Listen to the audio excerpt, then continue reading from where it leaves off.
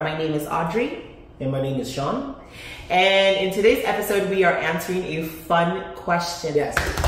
Woo! Okay. Did that sound nice? Woo!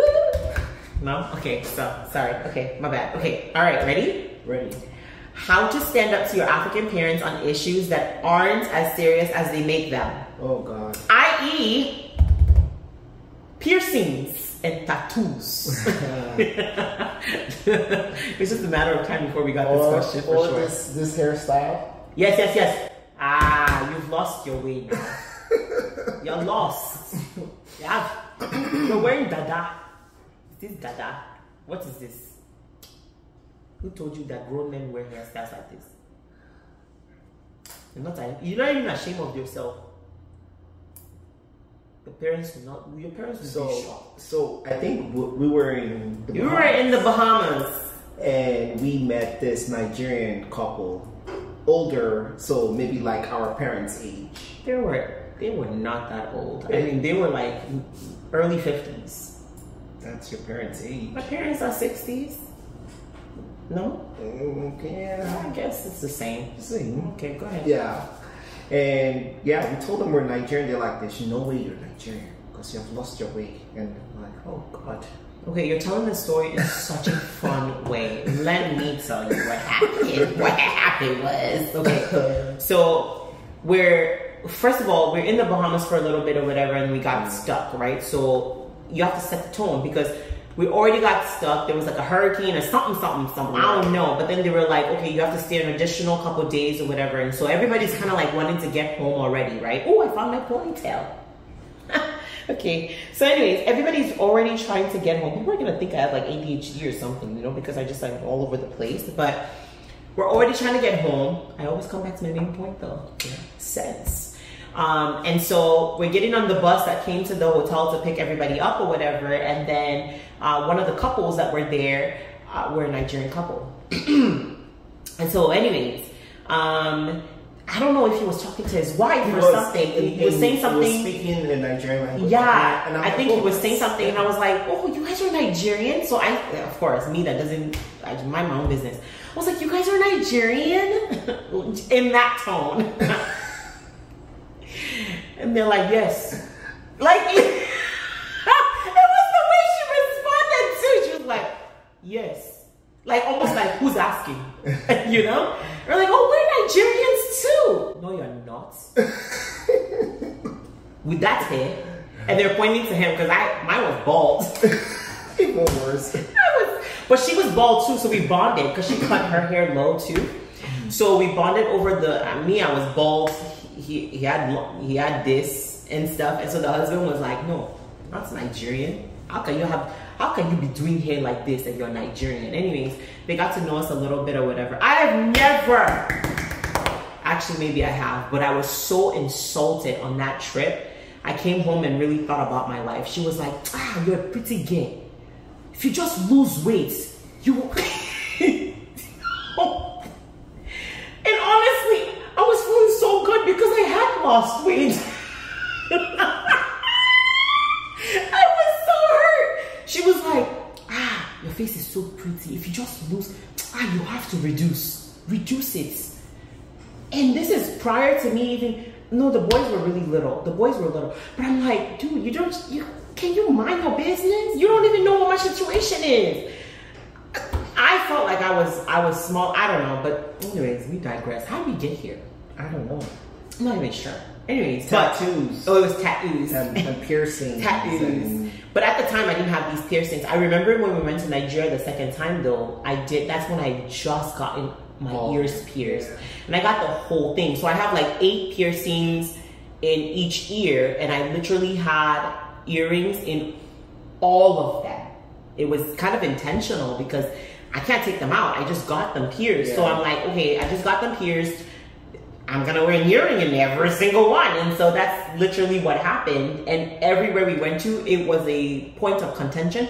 I felt like everyone was like staring at me at that time. Yeah. But now I see them on Instagram and I'm like, oh, y'all got tattoos? Yeah. The dreads, it makes me happy though. I think it probably is not as stringent.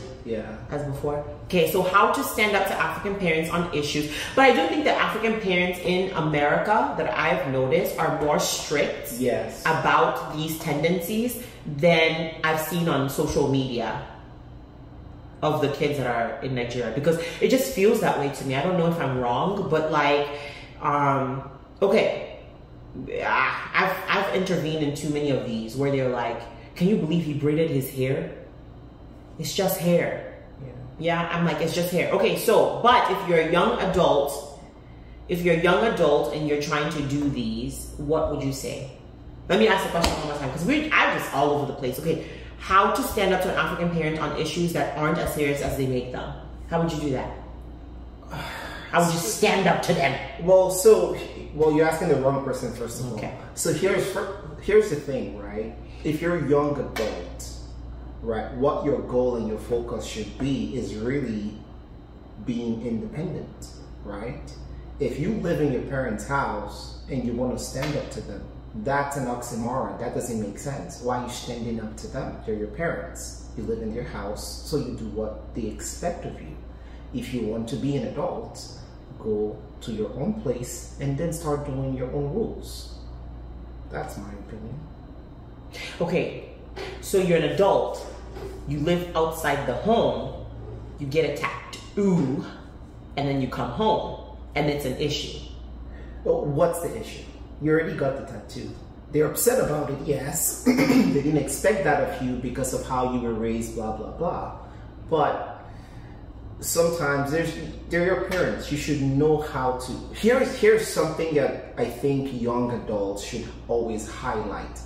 Highlight what you're doing, the responsible things that you're doing now.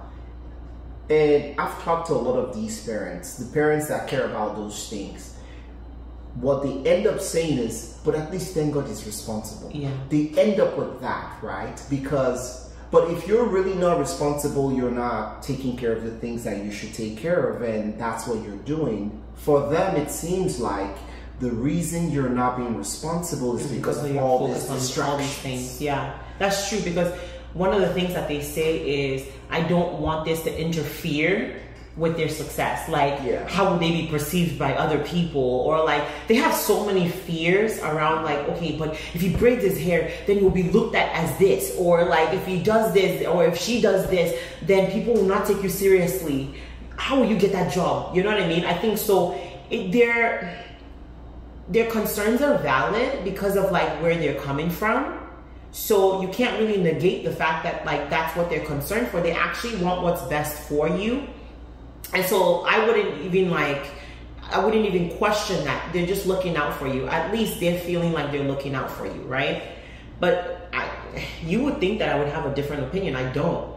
I think that you should at no point in time, I don't stir up drama. That's my thing. Like if I'm in my parents' household, I'm not stirring up drama for you. Like honestly, I just give up. I'm like, okay, they're not gonna let me do it. When I get out, I'll do what I gotta do. That's honestly the truth. Is like, do it when you get out. And if you're out and you do it and you come home and then they're asking you questions, like, why is it bothering you so? I'm an adult. I did what I did, and I accept full responsibility for the things that I've done or whatever, and then you just keep it stepping. Obviously, you're not going to be disrespectful about it. Like, Mom, you play over it. I think African parents, you just play with them like, Mom, it's not that deep. Yeah, like, it's not. Parents, you Mom, it's fine. Do you want food? Are you hungry? Yeah. You know what I mean? Like, you just play with them, and like, they'll forget about it. Actually, no, they won't. But no, it's kind of like there's sometimes that I can tell my outfits are really like bothering my dad. Like, he's like, that's what you're gonna wear? Is that what we're choosing to where we're going? I said, yep. I'm a grown person. I got a whole husband. If he got issues, then let me know. Like, dude, but like, I'm gonna wear what I want to wear. Like, or like, my mom was like, your whole ear, the whole thing. I said, yeah, isn't it nice? But in fairness, I remember that conversation. She's like, so what does your husband think? And you're like, well, he helped me pierce them. And then she then she was calm about it. She was calm about it. But like, I honestly think that for them, it's so out of the norm that it freaks them out. But the truth is, I think our parents are really cute because like sometimes lack of exposure can be like, can show up as fear, right? But all you need is to shine a little light of knowledge there, and you get to finding out that like, dude, my dad had a whole fro when he was younger. Yeah. What's the real issue with big hair? Like, dude, you had a whole fro when you were younger. Like, I think it's actually nice to get to know your parents, because when you get to know them, you're like, oh, you wanted to wear your hair like that? That's cool. But you couldn't because society said cut it. Do you get what I'm saying? So I think it's nice to get to know it, like, you know, and stuff. And obviously they'll bring the scriptural teaching from Deuteronomy. Is it Deuteronomy that talks about tattoos? Yeah, they'll bring up a scripture for sure, right? And then you can say, but Jesus got one too. But Jesus got a tattoo. Yeah. And so he's pierced forever. Like, got piercing and everything. So that's it. I don't think there's anything else. I guess we can write down independence, because I think from there we can talk about like independence, I guess. Right? Yes. I think a lot of the issues between African parents and kids stem from independence, right? It's this, and I call it the cycle of life. This is literally, right? When did you coin this term? Hey, it's my word. Okay, I'm sorry. The cycle of life. Cycle of right? life. When you start feeling like the parents have too many rules, that's life telling you you need to be on your own. No. Because these children being raised these days, they feel like they have kahunas. They feel too grown. No. Are you talking about the teenagers? I'm talking about the teenagers. Okay, so again, so you have to specify. So let me say that again. Rephrase Let's say that again, right? And let's break it down. Teens. Run it back. If you feel like your parents have too many rules, that's life telling you you need to start being on your own. Now you need to ask yourself the question: if you're 15-year-old who already feels like your parents have too many rules, and you want to be on your own.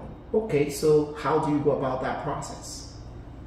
And if you can't figure it out, it means you're not ready, right? Are you kidding? So you can't say that, because they're bold children. Just because some of us were not bold like that, they're bold children who will figure it out. I mean, they are getting on a bus. They end up on the streets. Okay. They end up homeless. Yes, but they'll at least attempt. But they will at least attempt it. That's what I'm trying to tell you. That's not what being on your own means. Yeah, but they don't care. That need for like, I don't have to listen to you. That American rebellious spirits. See, I've joined you parents. I got you. That nonsense rebellious spirits that just rises in them. We cast it down. Jesus' name. Amen. Amen. I'll join you. No, don't join me. Don't join me this time. We are on the parent side. But like, honestly, I think that a child that really just feels like, okay, I'm tired, they're bold. You don't think our middle child would try that crap? Well, here's the thing, right? Going on your own doesn't mean that you're now, because your parents still have wisdom and advice, experiences that would still help you out. So you don't want to go on your own and then cut ties with your parents. No, that's not how it's meant to be. Well, I don't think that society really pushes that, right? I think we're at a time in our society. I don't speak for America. I don't know where the other people are doing, but specifically in America, we've gotten to a point in our society where it almost feels like people feel like they can do away with the elderly, or do away with wisdom, or do away with guidance. It's not true. Not in this very life that we're living. Like, there's no way you're gonna live your life and not like have guidance. Like, where are you going? And not have wisdom? What are you doing? What devil is possessing you? Like, you need your parents, you need their voice. And you know what the funniest thing is? If you actually look at how God orchestrated things, your parents have the blueprint for your life to a certain extent, because they know who you are. They do. Your parents saw it from the time that you were little. They can see like trajectories, right? Of course, sometimes I think as parents, you're kind of hoping that you can bend? Like, can I just throw you in the other direction, you know, and stuff. But parents know your strong suit, what you're strongly suited for, what your quirks. They know all of those things. And so if you now say, okay, I'm presenting my case like this is what I want, they're able to help you actually like, okay, all right, I see that that's what you want. That's after some parents have gotten over themselves. But for let's talk about reasonable parents. Let's take reasonable parents.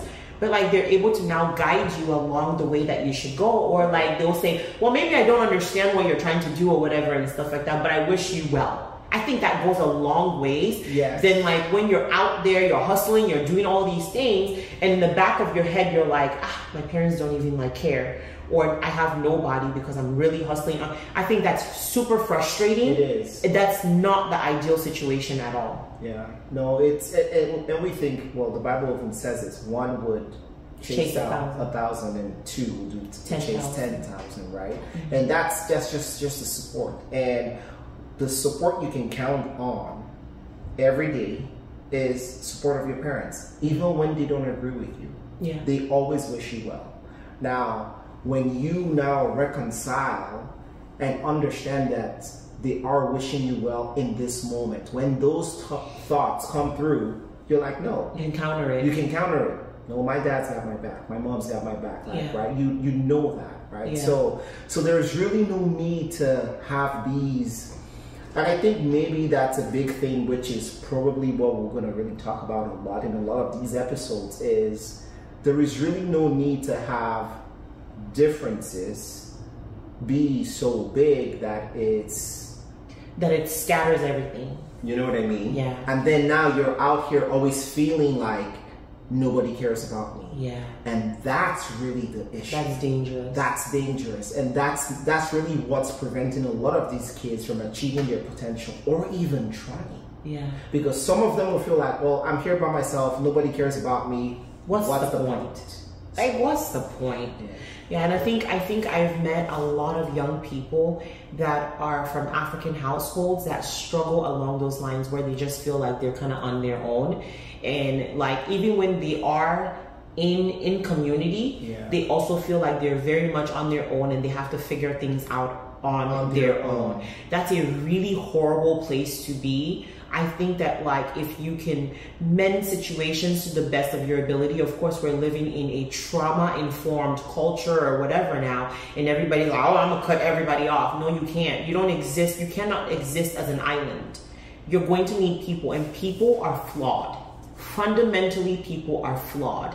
So yeah, you can meet a person and they have so much good, but then you also find the irritating in them as well. And I think it's time that we all learn that like, people have to deal with your irritations. You got to deal with other people's irritations as well. And there's ways to manage those, or there's ways around those. And yes, maybe you don't have to be around the person 100% of the time. No one's requiring that of you. But relationships are very important for success. Yes. For success, it's very important. So I think we've come to the end of this video. We do have several other questions to answer. And so we will see you in the next what did I say? We will see you in the next episode. Oh, there's one more thing I have to say, actually. Oh, yeah, that's true. Right? I mean, this can be a template or just along these lines. If you're having maybe one of these difficult conversations with your parents and where you guys don't agree, you can literally say that. I love you, mom and dad, or I love you, dad. I respect you, but on this issue, we do not agree. I hope in time we will get to understand each other's perspective better so we can understand each other and move on, right? It doesn't have to You sandwich it? Basically, it doesn't have to be get out of my life and you're cut off and just because of a tattoo or, you know, so. Oh, that brings up a really, really good one. I've spoken to so many parents, and I feel like whenever kids or young people bring up issues or want to talk about their feelings, they feel attacked. Yeah. Right?